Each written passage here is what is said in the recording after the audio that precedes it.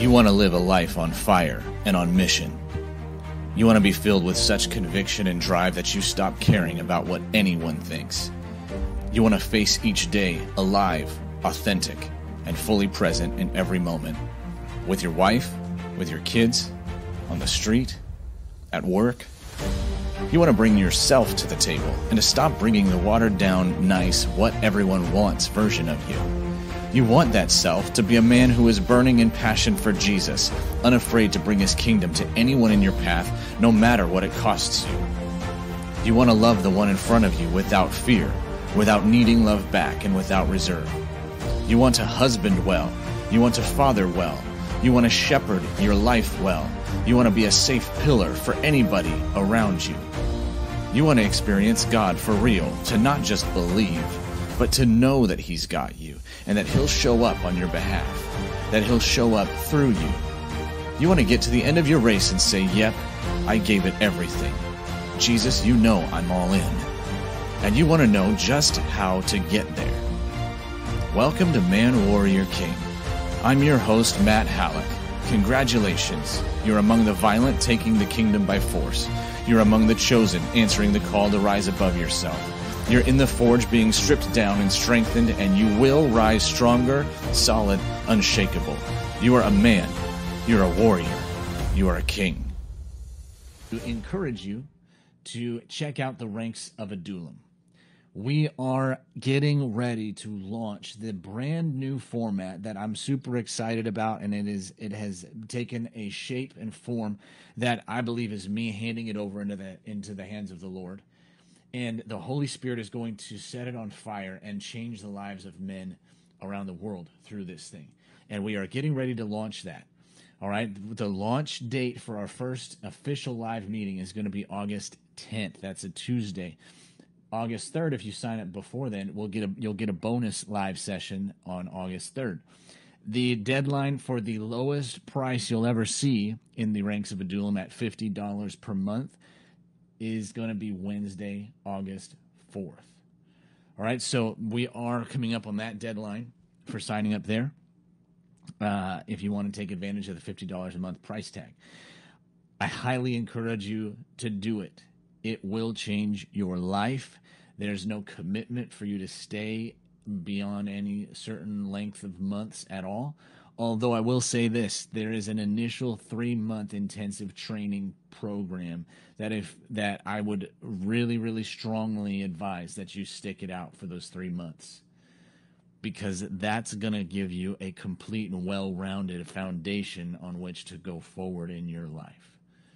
All right, so that is the ranks of Adullam. The URL, if you want to go check it out, is manwarriorking.com/Adullam, ADULLAM. I will put a link to it in the podcast show notes for you. All right. So, yes, like I said, feel free to throw comments, prayer requests, things like that in the chat or the comments on Facebook. But here we go. So last week, we spent the whole time in the first chapter of the Song of Solomon. And actually, we also talked a little bit about Proverbs and things like that too, but we didn't get beyond chapter 1 of this book, of the Song of Solomon. And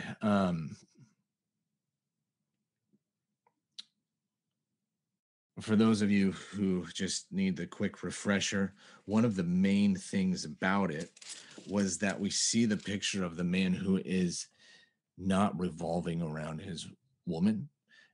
He was out doing other things, and actually he invites her into his realm.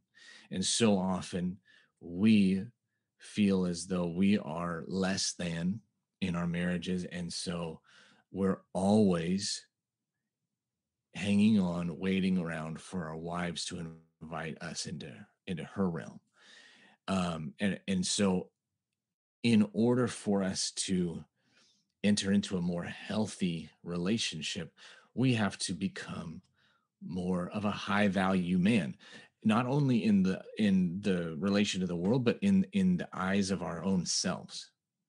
We have to realize that we have high value, and that doesn't actually have to mean that we become self-centered and arrogant and demanding and a jerk. If we truly believe that what God says about us is actually real, that we are honored, that we are precious, that we are secure, that we are covered and set, that we have everything we need, then it actually frees us to serve. It actually frees us to love well. If we don't believe that, then we're constantly manipulating. We're constantly trying to get. And when we get demanding, when we get arrogant, it's because we know that we should have a high value, but we still don't really believe it. We're still insecure. And I will say this, the path to security is not necessarily found in the heat of the moment in relationship, in communication with our wives or the woman. Our path to security is found in the in-between times on our own when she's not there. We build security in our time with the Lord. We build security in his furnace, in the presence. And then we come down from the mountain like Moses with our face glowing because we've been with him and we are changed. And we relate down with our boots on the ground in a different way because of what we've done on our own. Because God, we have been spending time with him, giving him free reign to work in us. So in this next chapter,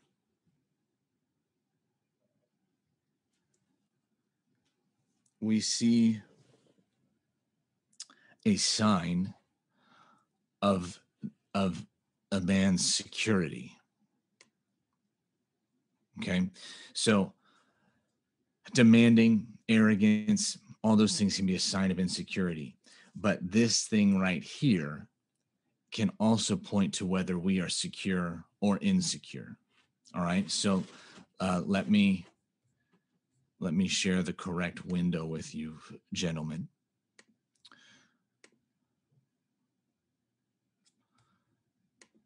And let me be able to see it. Okay.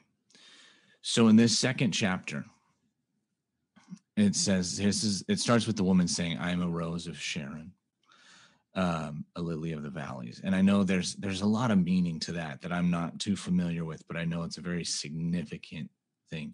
I actually find it kind of cool that in the new house that we just bought and are moving into, we have two plants called the Rose of Sharon on our property, which is pretty cool. They're actually really beautiful, which was just significant to me given all this work that we're doing here. So she says that. And then the man says this, as a lily among brambles, so is my love among the young women. All right. So that's a very short and simple statement, but I think there's a lot to unpack there because, like I said, how a man handles this is a sign of whether he's secure or insecure. See,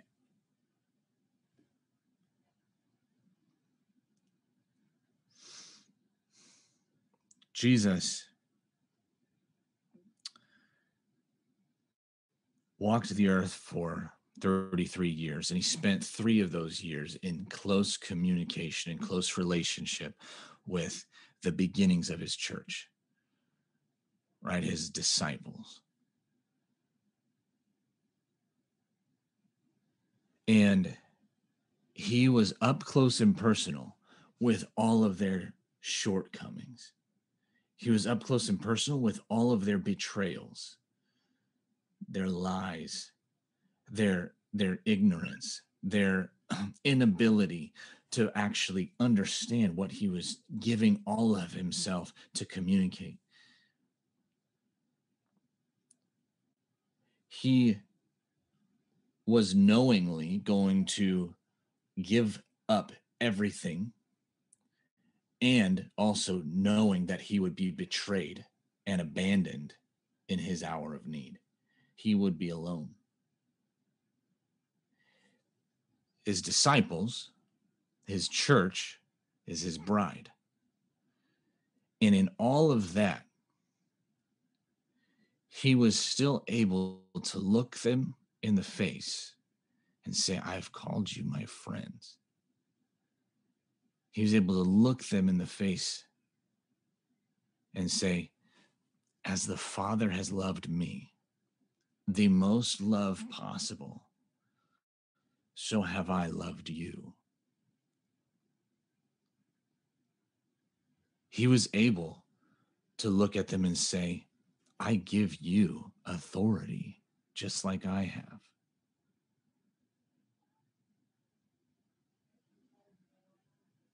And it says in Hebrews that for the joy set before him, he endured the cross. And I believe that joy is very deep and wide and multifaceted. I believe that joy is the joy of reunification back with his Father. I believe that joy is the joy of having completed his mission in obedience to his Father. I believe that joy is just the joy of conquering death, and now he gets to reign in glory forever. But I also believe that joy is the reconciliation of himself to his church. And it says, for the joy set before him, he endured the cross. Because he saw a thing. He saw what we were meant to be. He looked at us and he didn't say, you worthless pieces of scum. He looked at us and he said, you precious sons and daughters. He looked at us and he said, you crown jewels in Isaiah on my head.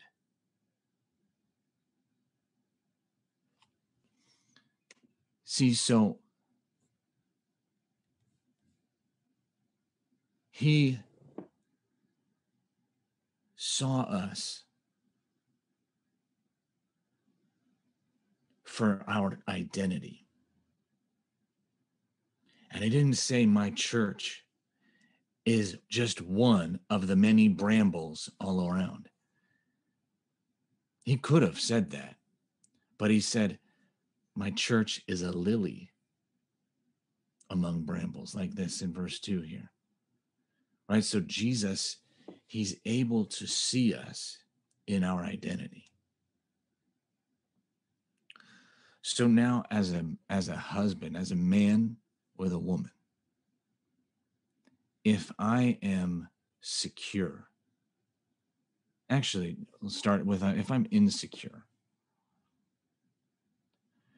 then my thinking is going to be often the if not the majority of the time going to all these places of all the thorns in my wife, all of the brambles that I see and that I have experienced, that I have felt the pain of. If I'm insecure, then I'm going to be thinking about how I wish she were different in this way or that way. How I often use this like formula. If my wife would just blank, then I could finally blank. If I'm insecure, then her brokennesses are going to grow and take up my perception. And I will not be a man who can say with conviction and passion and honesty that my woman, my wife, is a lily among all the rest are like thorns compared to her. And here's the problem. For many of us who have been insecure in our relationships, we started off saying this well. Well, I don't know if it was well. We started off saying this. We started off thinking, believing, telling whoever would listen. Guess what? My girlfriend, my fiance, my wife, whatever, however early on it was, she's amazing. She's the best. Nobody can top her.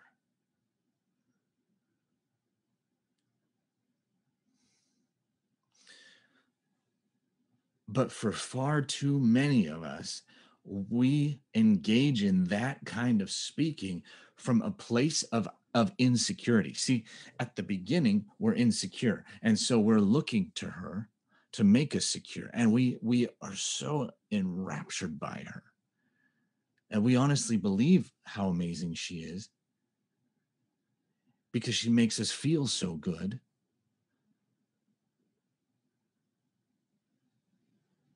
But then as life comes, as the relationship matures, and we didn't know what we were supposed to do, we didn't know the kind of man we were supposed to be in order to foster a high fulfillment, a high passion, and a high companionship marriage because we didn't know any of those things,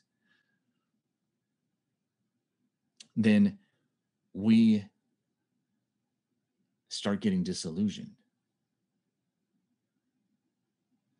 And all of a sudden, she starts to look a bit more like a thorn bush in our eyes.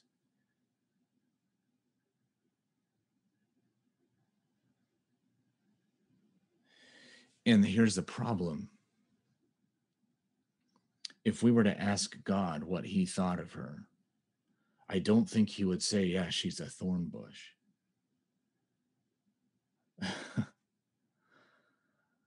I'm pretty sure we are on our own in that perspective. Now, I want to throw in a caveat, an asterisk here. This does not mean that if a relationship is struggling, if a marriage is failing or whatever, this does not mean that it's all because we didn't see her correctly. Obviously, there are many dynamics going on, and she does bring her own issues to the table. Okay, so this is not this is not meant to be a blanket like sweep over everything. I believe a marriage may still fail or struggle, even if a man is looking at his wife truly this way, as if she is really a lily among thorns. It could still fail.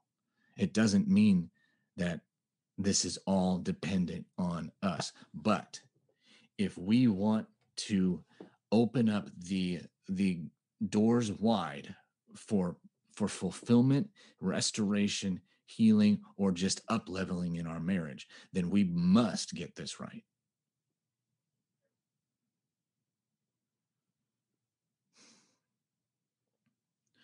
So the problem that we find ourselves in is we have all of this evidence that has built up in our favor, apparently. Where, no, she has done this, she has done that, she's always this way, blah, blah, blah, blah. And so we convince ourselves that we're right. That as our perception of her starts to crumble, that it's justified. But I'm sorry, if anybody was justified in lowering his perception of his bride, it was Jesus. If anybody was justified in saying, you know what, I can't take it anymore. I'm up here hanging on a cross for these people who are yelling at me and telling me I'm a sinner, who are telling me I'm a hypocrite, who are telling me that I'm a blasphemer. I'm out. I'm going to go ahead and remove myself from these nails. I'm going to heal up my wounds and I'm going to shoot into heaven because I'm done with this. If anybody had a right to that, Jesus did. And we think we have a right to it.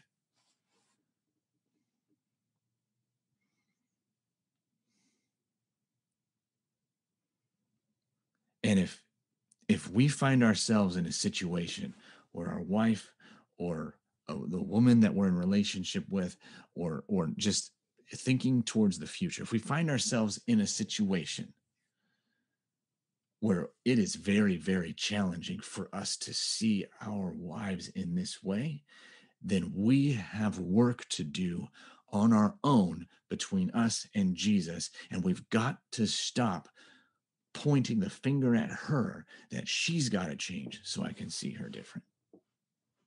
Preach it, brother. Thanks, bud. I'm trying.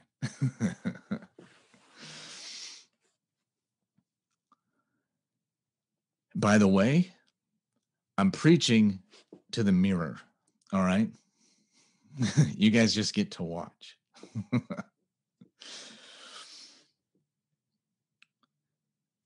So if we have a hard time seeing our wives according to their true identity, then the responsibility is ours. It is not hers. It doesn't mean that you go live in denial. It means that you can see her for everything she is, and you can still have the supernatural love of God for her.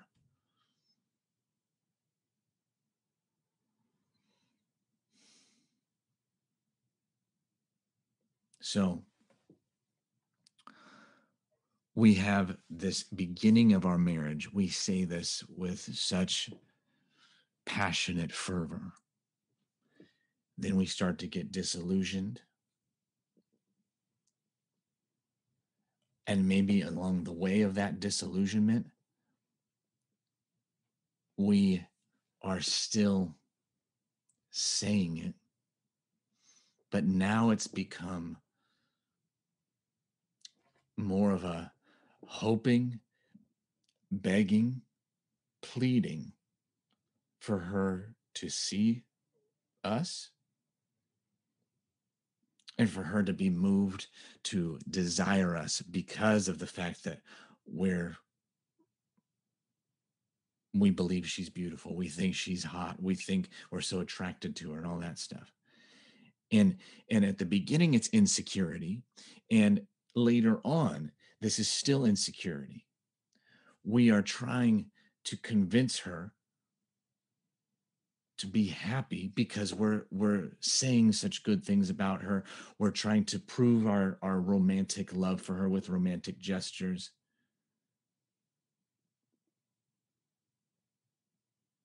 Oh, congratulations, Tony. I just saw that. 47 years yesterday. Good for you. Fantastic. Wow. You got thumbs up there from Bud. So we're trying to prove it with all these romantic gestures now, and now we're trying to get her to fill the void that she was kind of filling early on. And then all of a sudden, she stops filling that void so well, and we're desperately trying to get her back. We're desperately trying to satisfy that black hole inside of us. And so we put on this front of romance, trying to convince her that she is the lily among brambles, but it's all coming from insecurity. My wife, I said the words black hole, my wife, like, and this is not against her, she's right, but there were times in our marriage where she said, I just feel like you're a black hole, like I can never satisfy you. And that hurt to hear. Because in my mind, I was justified. There were all these marital desires and needs and relationship goals that I wanted and needed, and they weren't happening. But so she thinks I'm a black hole. I think I'm justified in wanting what I want. The wires are going to stay crossed until I get secure. So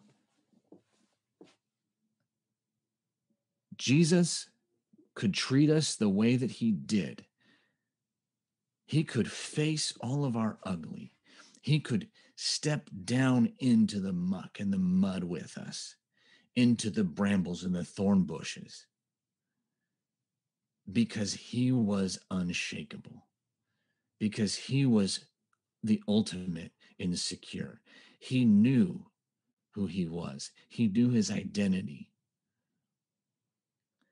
And so nothing that we threw at him could change it. We posed literally zero threat to him. Even if we betrayed him, spit in his face, walked away, it might bring him a lot of pain, but it never caused him to get insecure. It never caused him to question his worth and his value and, oh, I must not be that good of a savior after all.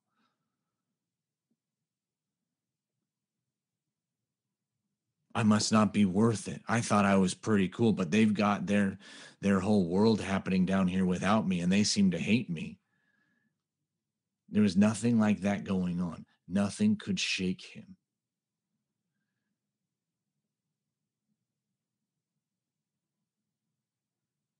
And I picture it like, I don't know, in movies or whatever, when there's like either like a space exploration movie when they're re-entering the atmosphere, or maybe a Marvel movie if there's like a superhero who's flying and also re-entering the atmosphere. There's like the heat and the kind of the burning up that's happening all around him, but he's still able to keep pushing through, possibly Superman, right?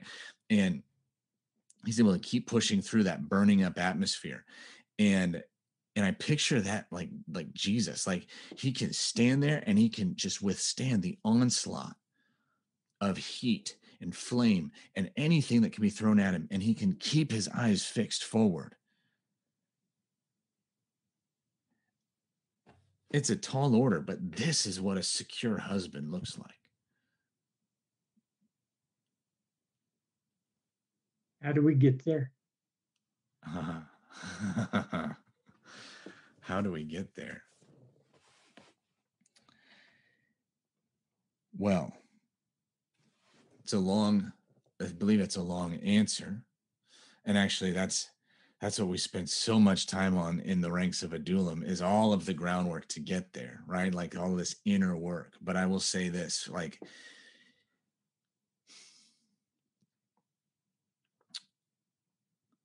starting point is twofold. Going to battle with what's in here, because the word says that we become transformed by renewing our mind. We get lazy with this thing, and we allow how we feel to dictate how we think. So when we're in a marriage where we're starting to feel a lot of pain, we're starting to feel disconnected, we're starting to feel bitterness on the rise, that starts to plant the thoughts in us, and we go with them. So it's like what I say in my book at a couple of different places, maybe just one, I don't remember. Turning point for my marriage was the discipline of daily getting up, going out with the Lord, and putting on my lips what was true. Putting on my lips, God, even though I woke up in pain, emotional pain, whatever, even though I was outside walking, feeling disconnected and like I don't know how to get back connected with my wife, I would put on my lips, God, I thank you that I'm a good husband. I thank you that I'm a good man. I thank you that in order to be okay, I don't need anything from my wife. And God, and this is all, it feels like lies, but it's all in accordance with scripture, so it's truth. And I would even then we take it up a notch. We say, God, I thank you that my wife is a crown on my head. She's a gift. I thank you that she is a precious daughter of God. She is your princess. And I thank you that you have given her to me to love.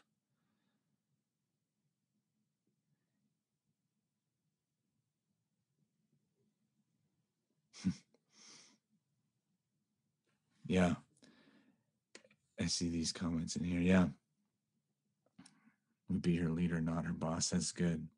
Yeah, and there's always a taller mountain, higher goal. Yeah, there's always another level to arrive to. We're always aiming to go from glory to glory in this. So maybe we'll never arrive to be to this pinnacle of perfection, but we're always stepping into the next level up, right? And so I said this process to answer Bud's question: how do we get there? It's twofold. One of them is we have got to go to battle up here. We've got to stop letting our thoughts run rampant. We've got to, and that's about ourselves. It's about our wives. It's about our marriage. And two is that we have got to get deeply connected with Jesus in the midst of it all. We have got to position ourselves for encounter with him daily. We have, and so much of the stunting in our Christian lives, I believe, is because we neglect often the simple requirement of just spending time with him. And as we position ourselves to encounter him and we meet him, and we do this on a daily basis, and we make him the first and most important in our lives by our actions. Maybe we feel like our wife is the most important. Maybe we feel like she has the most influence over how we are doing. But by our actions, we make him the most important. We dedicate, we sacrifice time in our day just for him. And within that time just for him, we sacrifice our right to just beg and plead and complain about how hard our marriage is all the time. And we leave it at the door every now and then, and we just choose to put on our lips, thank you, Jesus, that I get to meet with you. I want to know you, and I want you to know me. And as we do that, the battle that's going on up here becomes easier and easier, because we're getting transformed in his presence. We're becoming like him. Our thoughts are becoming like his thoughts. Our goals are becoming bigger than the pain inside of us.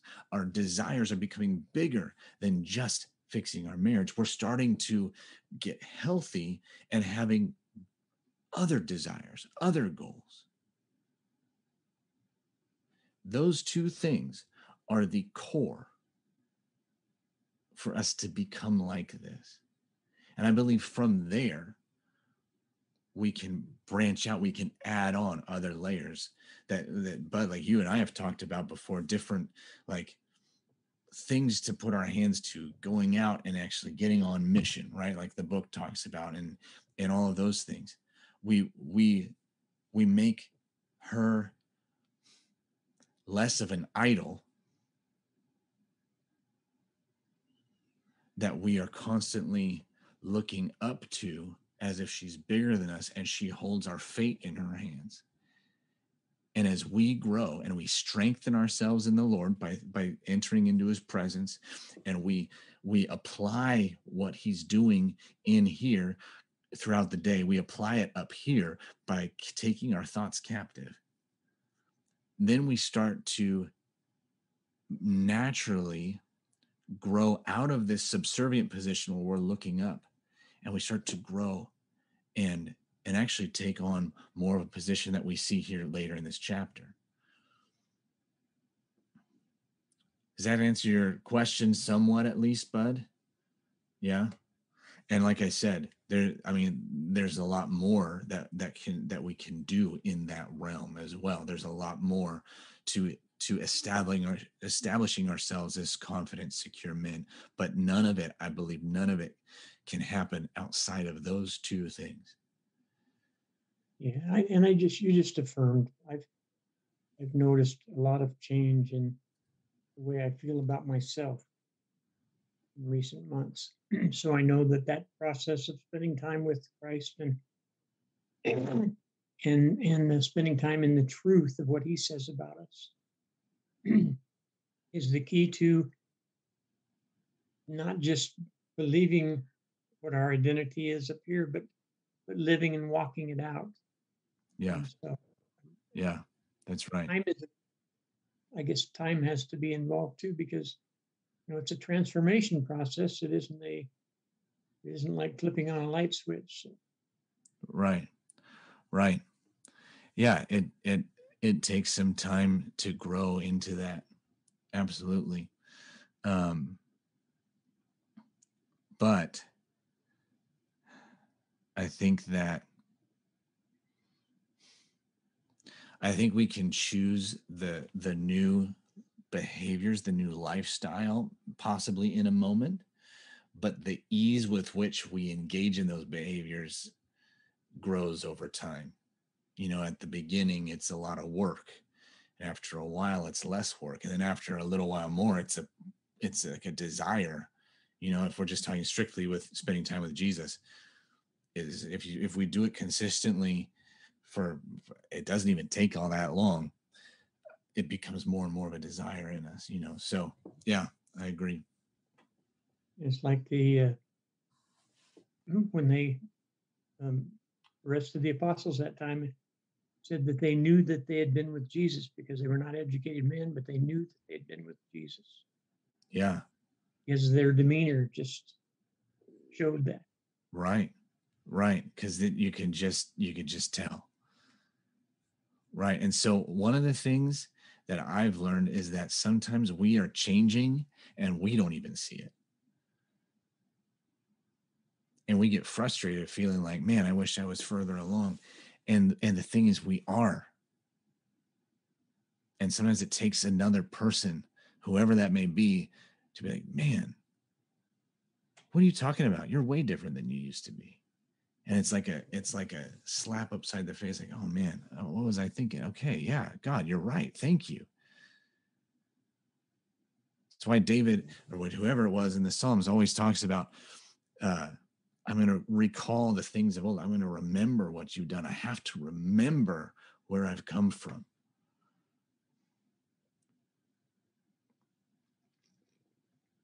So that's a long time on a single verse right there. But if we look a bit further into this chapter, we can see some other things. So the woman's talking here, as an apple tree among the trees of the forest is my beloved among the young men. So now she's talking. And it says, with great delight, I sat in his shadow.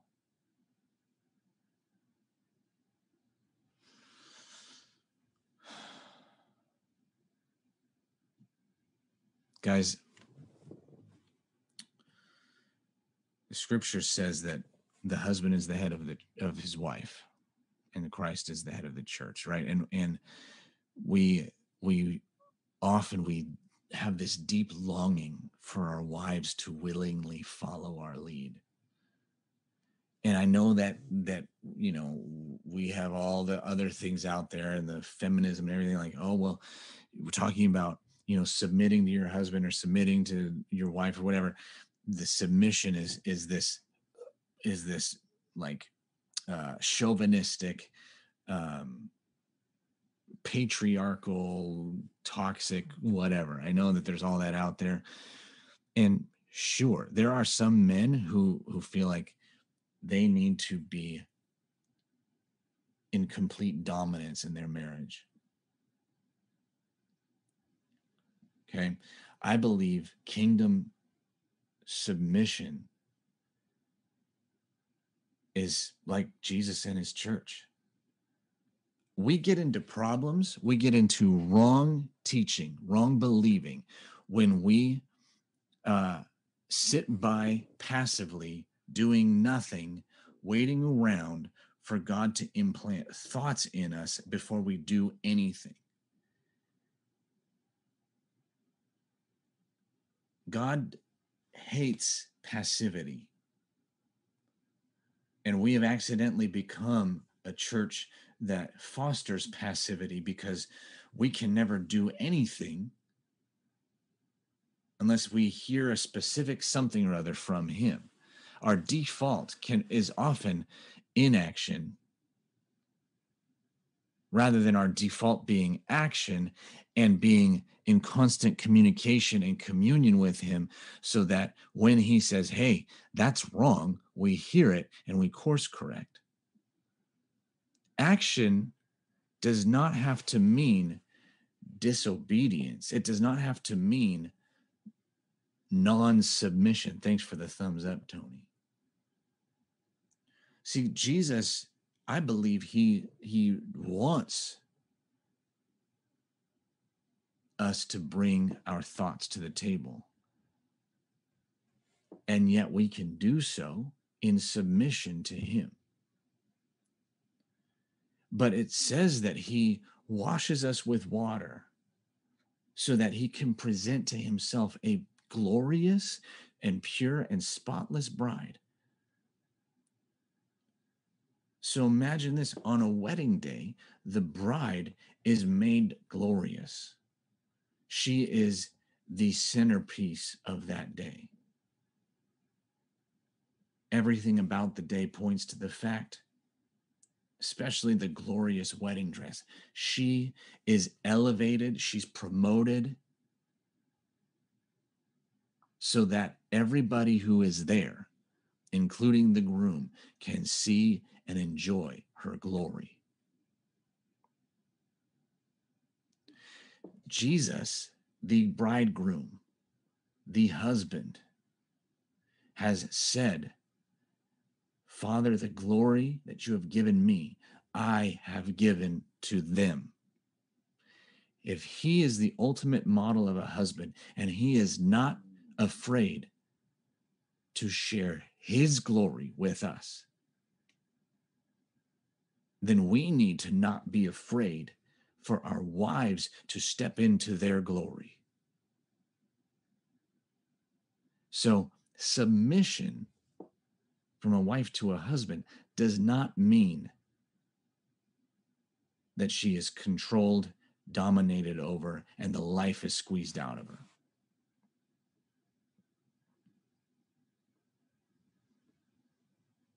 Submission from a wife to a husband looks a lot more like this.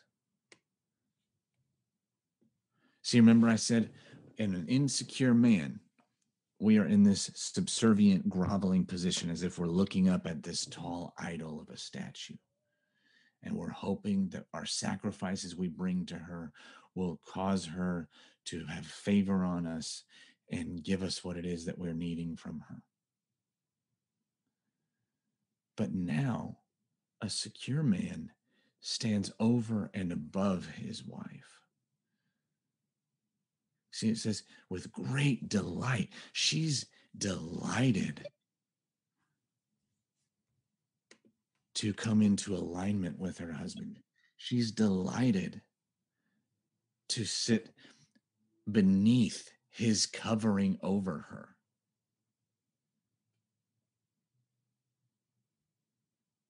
Now, I do believe that there's some dynamics involved in this thing, because in Genesis, it says that part of the curse is that for the woman, her desire shall be for her husband, and he shall rule over you. It seems to be pointing to this desire, these desires clashing. And in fact, the fall happened kind of because Eve took the reins. She was deceived and ate, and Adam followed her lead. It doesn't say he was deceived, but he might have been all googly-eyed over his new wife.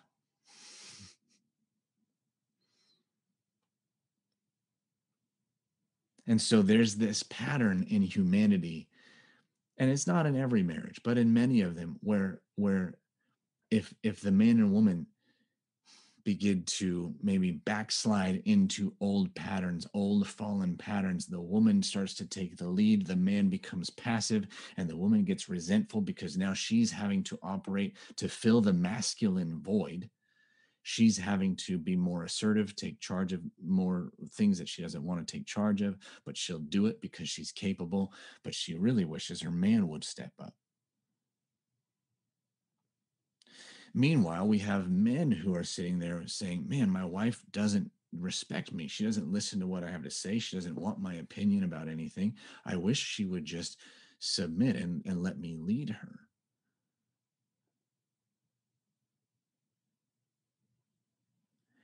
And very often, this dynamic can be healed if we, as the man, do our freaking part. We can sit around and point the finger and say, well, she's just, not respectful and she doesn't listen to whatever like that. We can point at her all day long, or we can rise up and become a high value man who is worth leading or who is worth being led by, where she becomes delighted to be under our covering.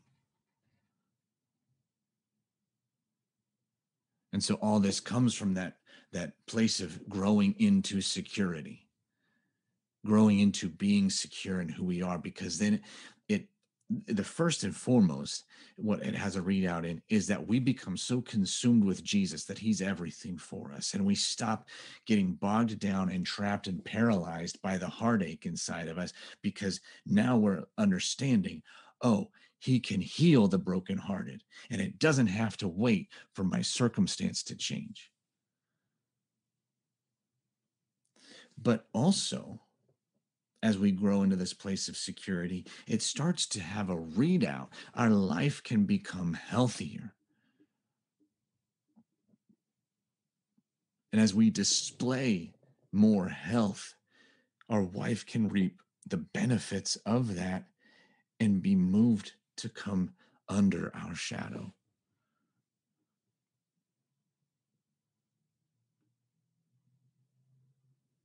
And again, it's in that place, when there's that dynamic, I believe we're operating at our fullest potential, and she's allowed to truly thrive into her fullest potential as well.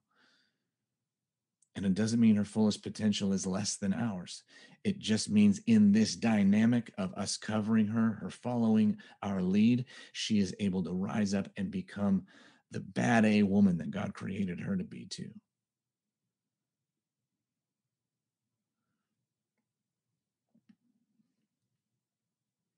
It's almost like a dance where the man is in the lead. He's leading the dance, but everybody's watching the woman. And that's okay. Because as she follows his lead and he leads well and he leads with confidence, knowing where he's taking her, she can rest and relax into him and then dance more beautifully than she would without him.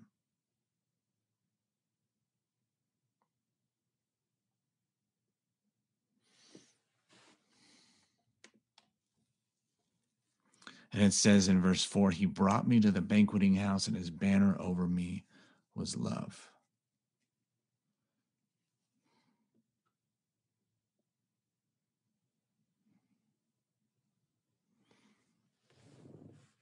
And Chad a while ago said, lead by love. Yep. And yeah, those are good. Gain respect through strength. Uplift your spouse to the next level. Mm-hmm. But this is all difficult if we're not doing the work in ourselves. We can't go about these things that are absolutely correct. We can't go about leading by love, trying to gain respect through strength, trying to uplift our spouse if we're doing it to try to get that ache to be quiet. If we're doing it to try to feel better.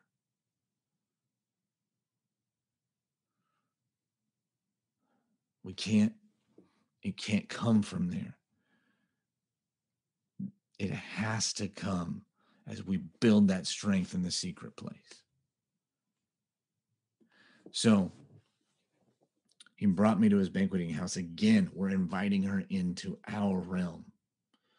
It's a realm that we have constructed, that we have partnered with the Lord to build, to be that place for her, right? Maybe she has thorns. Maybe she is that lily among brambles. So we have to do the work to get strong, to build the strong house so that she can come into it and have a safe place where she's seen for her true identity.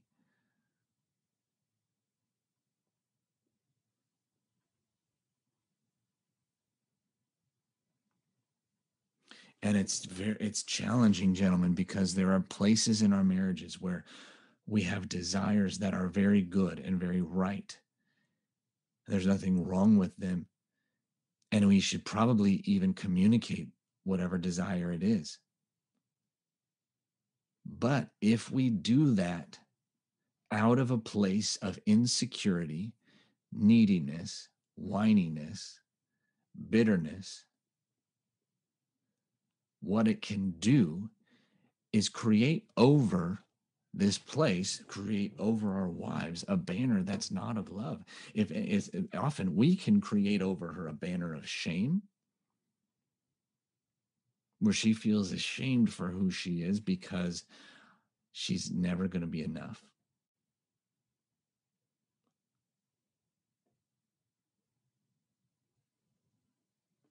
This is why. That's why my wife left. Mm. She felt like she could never measure up. She told me that. Wow. Why she gave up. That's why she gave up after 42 years. She felt like she was never going to get there. And I thought that was her insecurity. It was mine. It was mine. Wow. Wow. Yeah.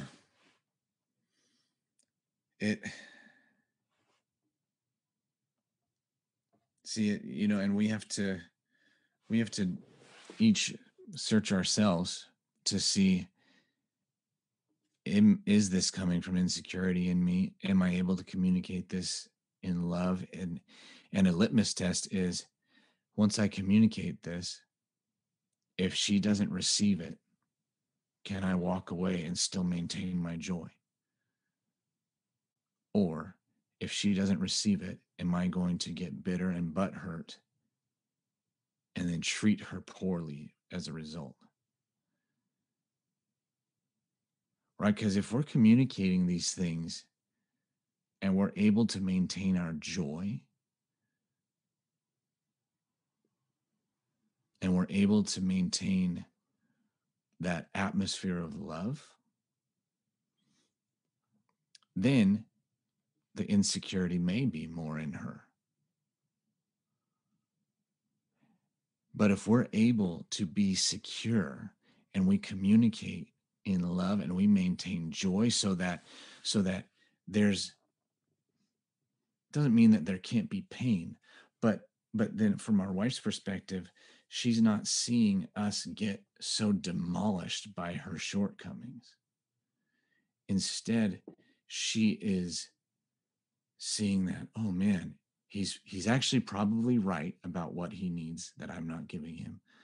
But oh my goodness, he's actually okay. And it can actually release some of the pressure for her to start to do the work of change too. I see that, bud. Yeah.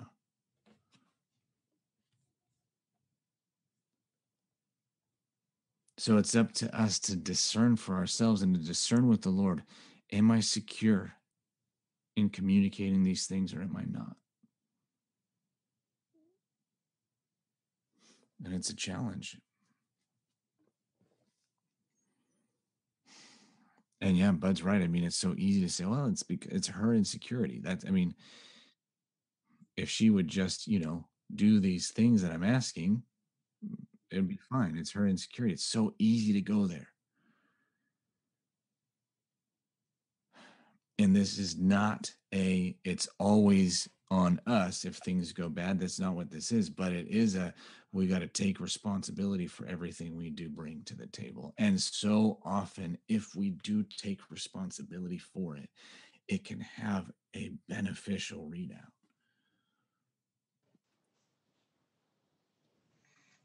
I noticed, I've come to realize that a lot of my wife's insecurities are because of my insecurities. Mhm. Not totally all mine, but because of living in some insecurities that made her insecure Yeah. in a relationship. Right. Right. Yeah. A lot of like, if you got to be careful with this saying that I've heard, but there's some truth to it, is that like I've heard it said that a lot of times your wife is a reflection of your own well-being. And we have to be careful with it because we can't take over responsibility for things that are only hers, right? We can't be in charge of her health and her healing. But at the same time, we are creating either this banqueting house that has an atmosphere of love and safety and acceptance, or we're creating something else entirely, which is going to have a readout in her.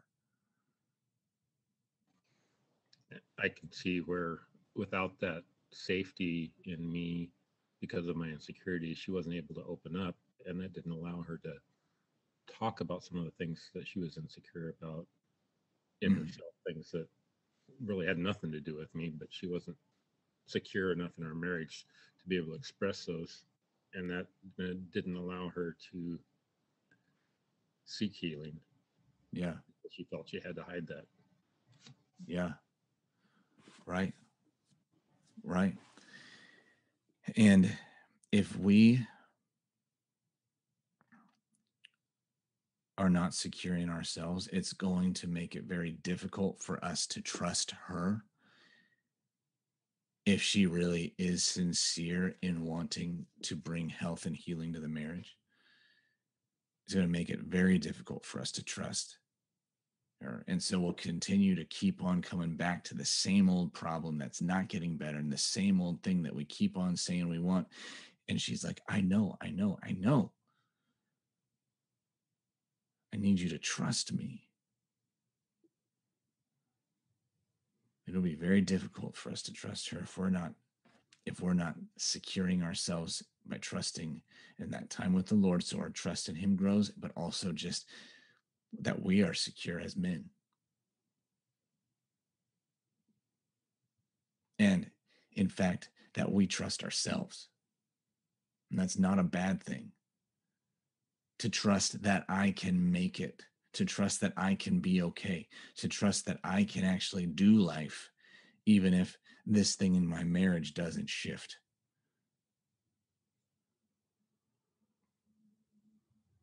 So we don't trust her. Now, again, all of these things are specific to individual situations because there are women who are not trustworthy. There are women who are not automatically earning our trust. And maybe it's actually a good thing for us to wake up and realize, oh, I actually can't trust her.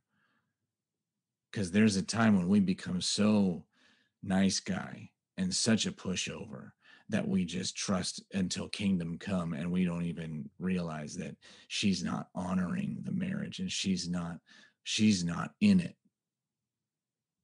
Right? So please don't take this stuff too far. This is all assuming that the wife wants good. Because there are too many marriages where both of the spouses want a good marriage and yet they somehow can't seem to find it.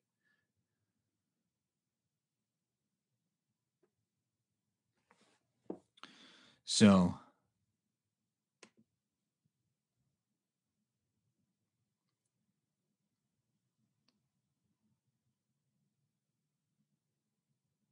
we create this atmosphere. And we've got to be secure. We've got to become a high value man in order to do it well.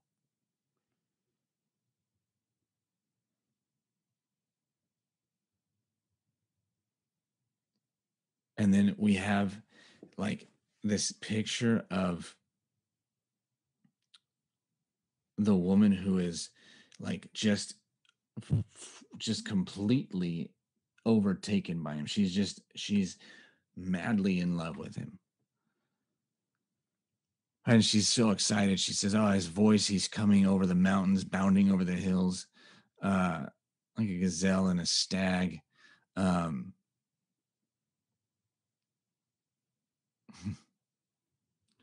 and this is just another picture. She's so excited when he's coming from somewhere far off. She's so excited about him, and he hasn't just been revolving around her with all of his waking time and energy.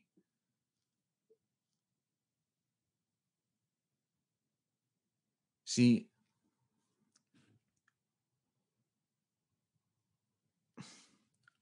Eve was so much more attractive than everything else God had created. I believe that Adam just was like, well, the command to go take dominion, I'll get to that when I get to it, but this woman is what it's all about. Now, obviously, the Bible doesn't say that, but it sure looks to be what it could have been. Because why the heck wasn't he off obeying God's command to go take dominion? Why was he still hanging right around the center of the garden where the tree was anyway?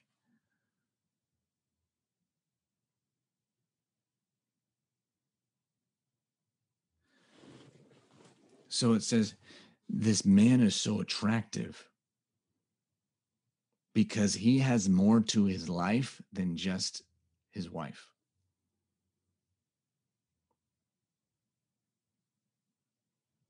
And he's coming from somewhere far off doing who knows what, conquering who knows what. And that is attractive. That creates desire. That he was doing the thing that he was meant to do, that he was off living his life, that he was already in the process of building and going after before she came into the picture.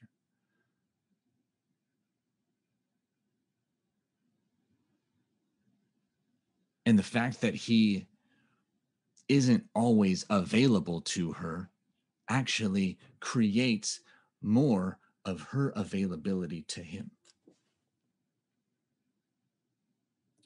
Far too often, as a man who's wanting more connection with his wife, he's constantly available.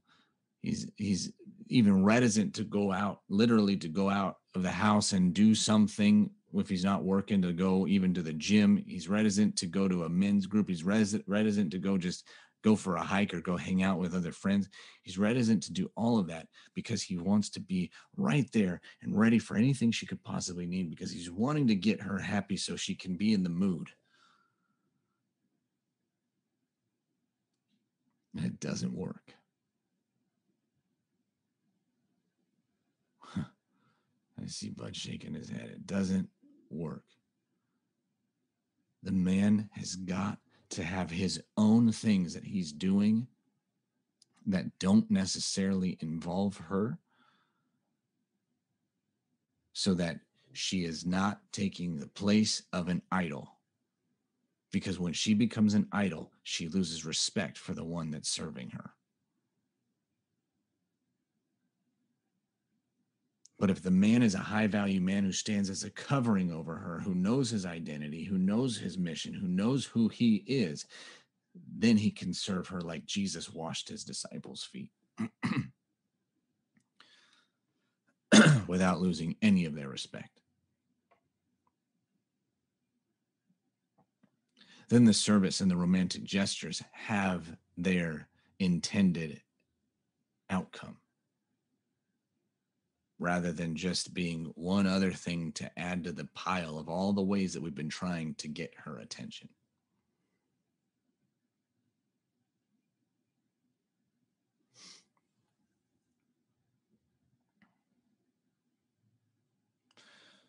So it's from that, from this place of there being space to create the tension of wanting to be together but not being together, and her wanting to be with him but him not being available because there are other things that are priorities.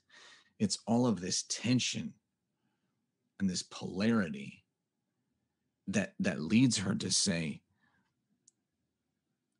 that leads her to actually value, to like it when he says, "Arise, my love, my beautiful one, and come away." When he's actually enticing her and seducing her, he's initiating, and she likes it. It's because there is the tension. And the trap that too many of us nice Christian guy husbands fall into, because we're constantly trying to just die to ourselves and always be everything she ever needs, is we've gotten rid of all the tension. We've stopped being ourselves, which as one whole person relates with another, there's going to be tension. There will be conflict.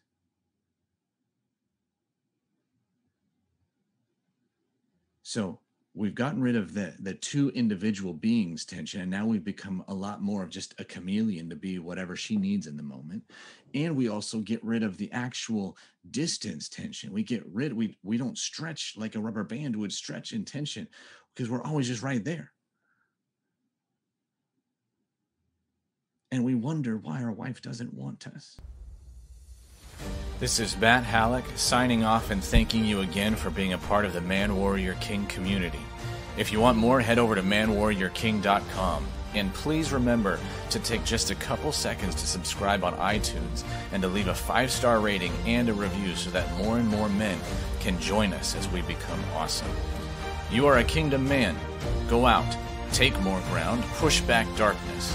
Remember, you bring value into your home, your work, and your circle. You are not a taker, you are a giver. Abundance is your atmosphere.